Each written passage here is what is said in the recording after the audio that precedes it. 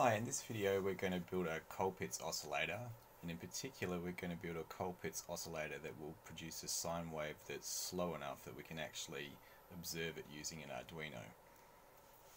A Colpitts oscillator consists of an LC network, which we can see over here, and on the right hand side it also has an amplifier, in this case a transistor amplifier. I did try it with a few different other transistor values. If you don't have a 2N222 and you want to give it a try yourself, all of these ones worked.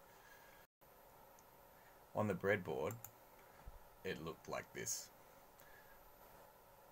The components that derive the frequency that the oscillator is going to operate at are C1, C2 and L1.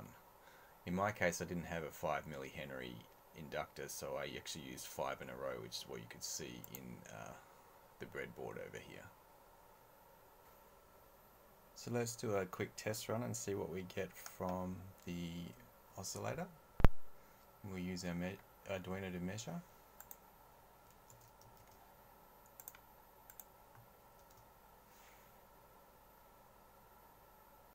According to the Arduino, we're getting about 18 kilohertz. Molly the cat is cross-checking the work on the oscilloscope.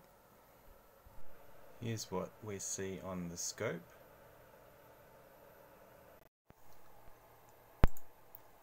So as well as creating a waveform that an Arduino can see, we can do a couple more cool things with this circuit. One, we could change out the component values to make it go a lot faster. So if I was to put in a 103 picofarad set of capacitors instead, and maybe like a 0.01 millihenry inductor, we would be able to get a frequency that's a lot quicker.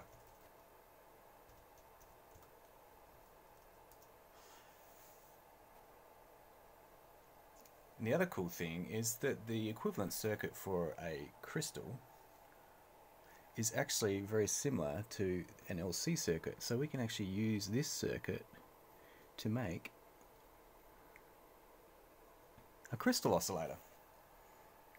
This one's running at 4 megahertz. So that's the Colpitts oscillator. Thanks for watching.